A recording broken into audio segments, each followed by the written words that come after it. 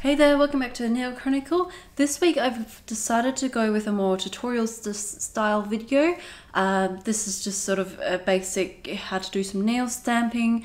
It's part of my pretty in pink or pink sort of nail art tutorial that I've got on my blog, so I'll put down a link to the blog post in the description box. So have a look for the full details of all the polishes I've used and the plates and everything like that.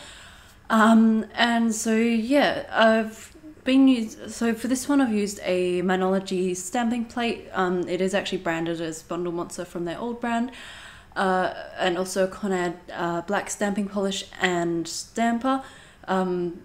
For basic stamping and when I'm not doing reverse stamping, the Conad one's probably one of my favorites, although I do like the clear one just to see how it's going to turn out and how it's going to look. It's also actually easier to place it on the nail with a clear one because you can get the line up exact. With this design, I wasn't too worried about the line up, I just sort of wanted to get the design on there. So I just made sure it was big enough that it will cover my entire nail, and even if it did miss a little bit of the edge, that's fine. You really wouldn't notice it. So I start by applying a bit of polish on the stamping plate.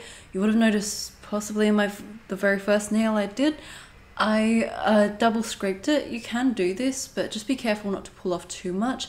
I just had too much polish on the actual plate itself, and so I would have just ended up with a big streak. It doesn't always work, and sometimes I do just have to wipe off the stamper and start again, but play it by ear and see what happens. And worst case, you just wipe it off the stamper and give it another go. It's much better than trying to have to redo your nail because you've stamped something on it that's not quite right.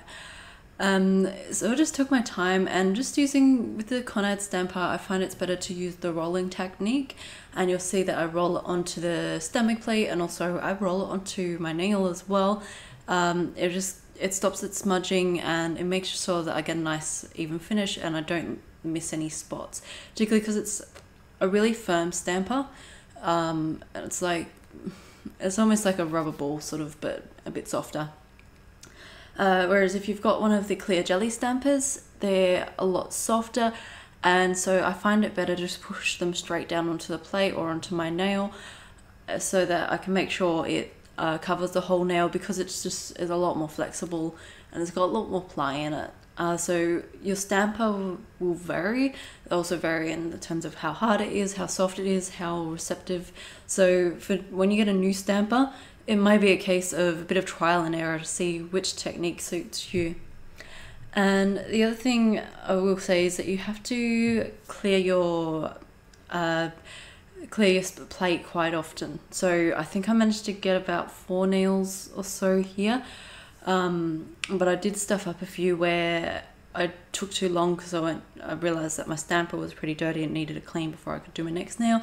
By the time I got around to actually picking up the image off the plate, it had already dried, so it didn't pick up anything.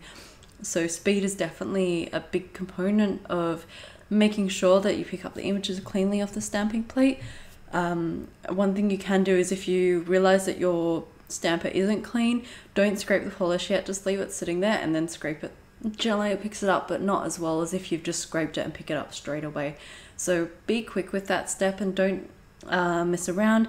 Have everything laid out in front of you, particularly when you do your first one. So make sure you've got a little cleaning pad, or if you're using silicone stamper, make sure you've got a lint brush there, or lint roller, sorry. Call it different things, just to make sure that you can clean up quickly if you need to. Otherwise you're kind of stuck scrambling around trying to find something, and by the time you've found what you need, it's already dried out, because it's literally a matter of seconds for the polish to dry out. So just keep sort of moving along. When you scrape it, make sure it's a 45-degree angle, and you'll find some plates want a different angle. So I've got a indie plate that seems to want more of sort of almost a 90-degree angle. It just really depends on the plate itself. And my other tip as well is, you'll notice especially right now, there's a little makeup pad underneath my nail plate. This is to make it easier for me to pick up if I want to change it out for a different plate, or I want to move it around.